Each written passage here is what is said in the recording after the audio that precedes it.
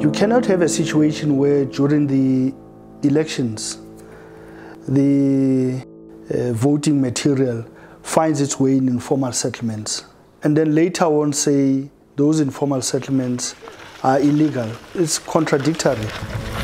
Uphile endaweni kana-address kona kunzima kakhulu. Ngoba nje na uyobhalisa lapha mhlambe uyobhalisa into oyibhalisa mhlambe khona into oyithathako or uyasibhedlela uyapha funa address ngithi.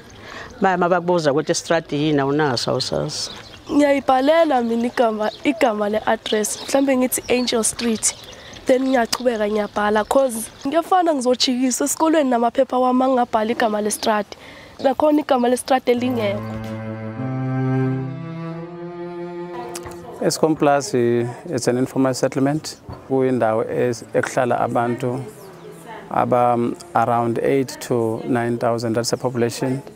And then a household about 4 to 5,000 household. Concept of street naming, yes, and a Planact, I figure it as a leadership. And then as a leadership, sayithatha ke sayisa emphakathini.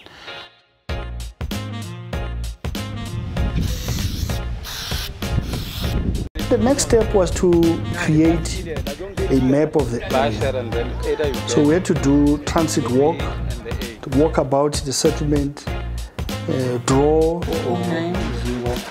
Because almost in one space. Once the map has been developed and designed by the community, it was taken to a professional person to properly do it correctly. And once we have completed the map of the area, we realized that now the mammoth task was to put GPS coordinates in each household, or what people call shacks. We then thought about Google International. We dropped them an email, and they were enthusiastic. They responded positively that they would like to partner with us to do this project. After backwards and forward, a formal contract was agreed upon, was signed off, and the biggest step was now to identify community volunteers in Skoonplaas informal settlement and to train them on the technology. When Google came on board with their plus code addressing technology, they were adding value to what we had already started in Skoonplaas as the street naming project. That's when I realized how big this project actually is. So they had a solution. They are plus code addressing technology. So according to Google, plus codes are like addresses, but for people in places without one. These are young people out of school, unemployed. So they had to learn this new technology. As a young person, this meant that we are also learning new skills, especially that we are living in an era whereby the fourth industrial revolution has taken the world by storm. This meant that one will be able to learn new skills and also keep with the current trends that are faced by the world, and also share those particular skills which are soft skills and technological skills. We as Planact were trained by the Google Plus Codes addressing team all the way in India. The training happened on Google Meet virtually, which I was privileged to be a part of. So to do anything to it, you need to tap on it. The interesting thing is that 2 days we will go on class and train and learn on the app, and then the other 2 days we'll go on the field to practice what has been learned in the class.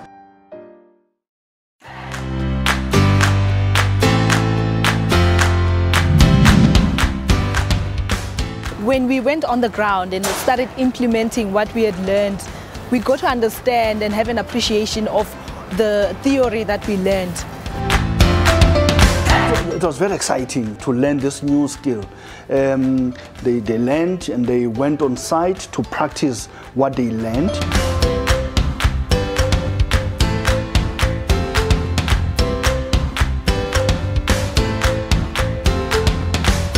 They argue amongst themselves, no, the street is not straight, no, it's not, it's curving, and all those things. No, here's the gate starts here, no, it doesn't start here, it starts there. So all those discussions amongst themselves were very enriching.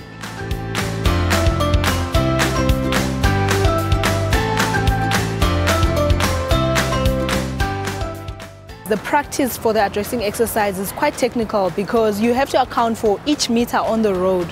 You have to make sure that you are at the center of the road and that the road width is in the center and that the addresses are not appearing on top of the houses, and making sure that the segment of the road up until the end has accurate information.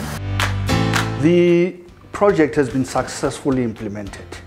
We're able to install in each structure an address board, and this address board actually gives you the exact location of the structure.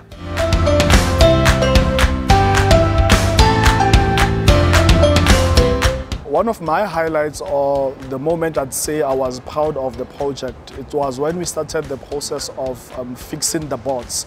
That's when, for me, the actual project became alive. You know, in reality, one was able to see, you know, those digital addresses being plugged in their homesteads. We then called a public meeting, and the reason why we called a public meeting was to go through how you use the coordinates on the plates. Having the community meeting with the residents, you know, explaining to them on how does the digital address work. When they have an emergency, they are able to call an ambulance or call the police and give them those digital addresses. Those are some of my proudest moments of the project. This project, we are experiencing the beauty of technology coming to solve problems that have been there for years. Any place that has no addresses, street name and lights, it's very dangerous for us as South African police services, because most of the wanted criminals are running to the informal settlement, and then tends to be a having place for them. So now with this new initiative or project by Planact, we really appreciate it, because now it makes us as police officers to be more accessible.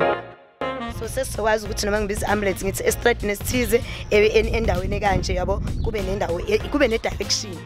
Lokho kusinika ithemba elikhulu lokuthi nathi sine identity sizozazi ukuthi sihlala kuphi singobani. This intervention is one amongst the main interventions towards recognizing informal settlements and to providing tenure and giving dignity and respect and citizenship to the residents living in informal settlements.